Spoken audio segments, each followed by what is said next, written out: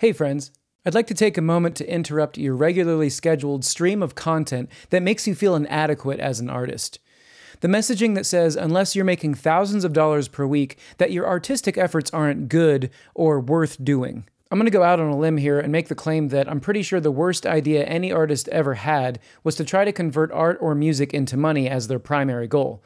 I'm going to use this video to back that claim up. At the moment, we exist in very odd times. Most human activity, when you zoom out enough, is dedicated to the maximizing or harvesting of all the available energy and materials in our environment. Believe it or not, this impetus actually has a biological basis. All large mammals exhibit this behavior set. For example, cows and goats will eat up all of the available grass in any given field where the field has limited space. In the same way, humans are presently harvesting the planet and unfortunately releasing carbon at many times the rate that it was sequestered, and we all know where that leads. In addition to the sciences and other pursuits of the mind, the creation of art and music is one of the only intelligent behavior patterns that diverges from mainstream mammalian behavior. Or in other words, it's one of the only ways that we can truly differentiate the human animal from cows and goats and other large mammals. If you're an artist or a writer or a scientist or someone who simply meditates, the basic banal human market world doesn't know how to interact with you directly. They have to divert you from your present activity to pull your mind back down to their level. They have to reorient your mind around value, scarcity, and commodification. As musicians, we are simultaneously all being bombarded by this marketing messaging that centers around a very clear narrative. That messaging is, unless you get this new thing, this plugin, this chord pack, etc., you won't rise to the top and you will wallow in obscurity forever. Now, if you don't think that music marketing has reached extreme levels of weird, check out the hilariously liberal use of the word ultimate in reference to music products. There is near zero creativity in the marketing space, but they are trying and succeeding in the domination of our minds. They are shaping the way that we think about creation. Most of these marketing tactics and campaigns rely heavily on making you feel as an artist inadequate. Now, I'm here to remind you and to remind myself that you are enough. Your art is enough. You may be able to buy music gear and plays on streaming platforms, but you can't buy creativity, much less the fulfillment that you get of simply capturing the ideas and inspirations that you conceive of. Art itself is the reward. Creativity itself is the mindset of health. And to the marketer's dismay, it costs nothing and makes them nothing. Essentially, the argument that I'm forming here is that the frame of mind that makes money or material things the goal is inherently restricted in creativity. And it's not at all the same frame of mind that simply creates for creation's sake. Let's take me, for example. Is my music the best music in the world? No. And it never will be. If my goal is to maximize the amount of people who think my music is the best music in the world, then what am I? Yeah, I'm simply a cow blindly eating all the available grass that I can get. If instead I make music itself the goal, then I've effectively cut the cord tethering me to the bad ideas and bad incentives that are driving human activity toward extinction. In isolation, my music is just that, music. My expression.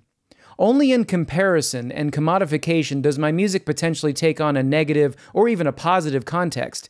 As a writer, you write because you want to tell a story. As a scientist, you study because you want to understand. And as a musician, you create because you want to express yourself. Now, to further drive this point home, I think it's also fair to say that humans in a market sense don't really value things that are healthy or life-affirming.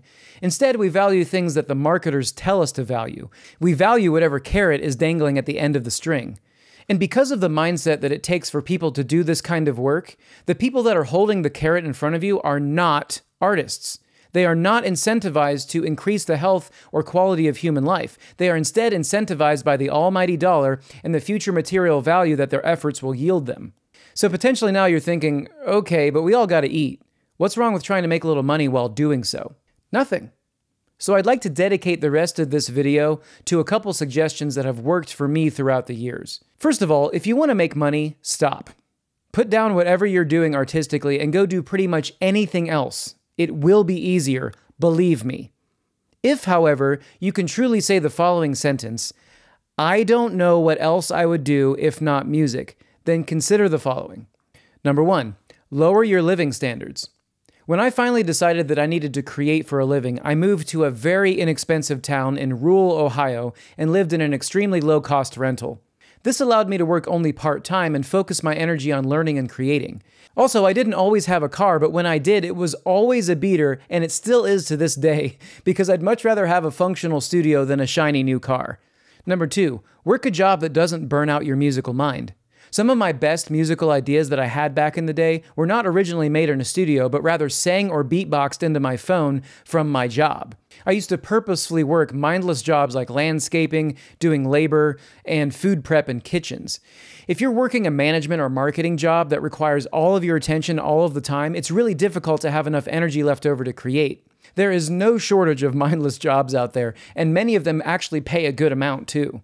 Now, number 3 is support your community in earnest. Be heavily invested in the success of other people in your circle. This is maybe the most important one.